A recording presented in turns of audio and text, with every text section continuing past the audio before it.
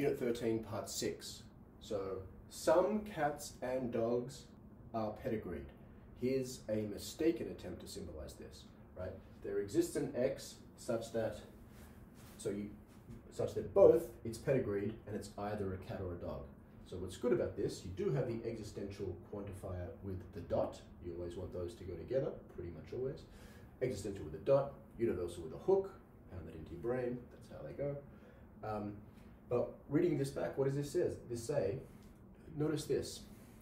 What's wrong with this one is that it is satisfied by one pedigreed cat, right? There exists some one, what are the truth conditions for this statement? This one that I've said is equivalent to this.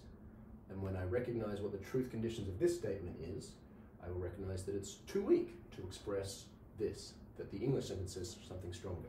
This is, there exists an X such that two things are true of it, it's pedigreed and it's either a cat or a dog, right? So if you give me one pedigreed cat, or if you give me a universe that has just one pedigreed cat in it, then this is true, even if there are no pedigreed dogs, right? You see why, right? There exists, if you give me one pedigreed cat, then there is at least one thing such that it's either a cat, it can be a cat or a dog, it's a cat and it's pedigreed. I've satisfied this. But this sentence says something stronger. Some cats and dogs are pedigreed. I'm saying what? I'm saying that there are pedigreed cats and there are pedigreed dogs. Okay, let me make another attempt. Let me try this. There exists an X such that, now I'm going to make a conjunction here, right? But no, this is no good because we have cat dogs again.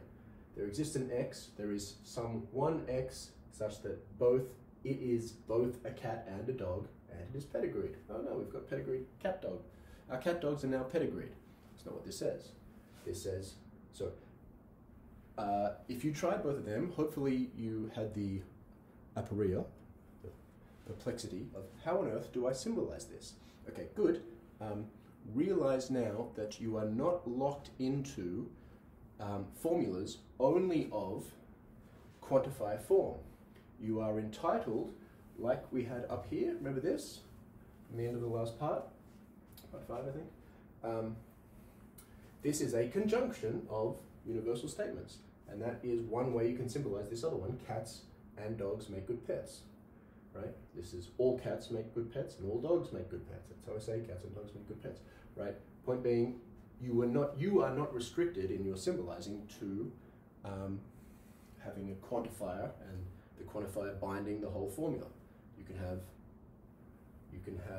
can use conjunctions or conditionals, right, if appropriate, with the parts, or in this case the conjuncts, being themselves quantifier statements. You need that option. You need to be aware of that option in symbolizing, and you need that option to symbolize this one. Some cats and dogs are pedigreed, because I'm asserting is true that there exist pedigreed cats and also there exist pedigreed dogs. So I need to avail myself of this form here. This is the correct one, right?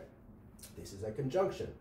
There exists an X such that both X is a cat and X is pedigreed, and there exists an X such that X is a dog and X is pedigreed, right? I just said two things separately, but that's what I need to say. That correctly captures the logical form of that.